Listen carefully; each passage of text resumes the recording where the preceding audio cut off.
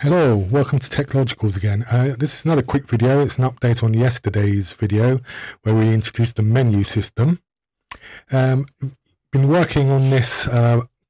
Been working on this last night. Sorry, I got a bit jumbled up there. Been working on this since all last night, and I've improved the menu system to make it more visually appealing. This version also checks for updates on the GitHub releases, and if it finds one, it checks the current version that's being run, and if it finds one, it will say update available, and then we'll update if you want. As you can see, oh, that's the wrong version. Hang on a second. Right, go into the Linux thingy. Right, let's just run it. As you see, it's checking. Oh, that's the wrong one again. What's going on here? Yeah, it shouldn't be in that background there. Have I done it? Oh, okay, I know what I've done.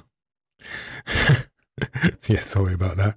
It's just I've got like a normal repo and a pre-repo set up. This is the right one. Checking if it finds anything. No, it didn't, because it's found, because the current version is version 0.04.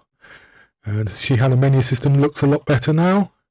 Yeah, I think that looks a hell of a lot better. And yep, on our GitHub, the release is 0.04, so it's not displaying that there's an update. Let's just test Lutris here. Let's make sure the menu is all still working and everything.